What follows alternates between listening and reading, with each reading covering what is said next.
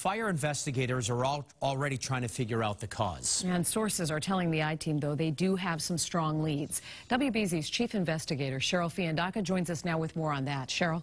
Well, Lisa, sources tell the I-Team at this point it appears the cause of the fire is not criminal. The I-Team has also learned that investigators are focusing on the possibility that the fire is linked to an electrical issue or a space heater that may have been used in a second-floor bedroom. In frigid temperatures, investigators spent hours combing through the rubble at 7 Stockholm Street, painstakingly looking for clues that could help point to the cause of the deadly blaze that took the life of one of their own.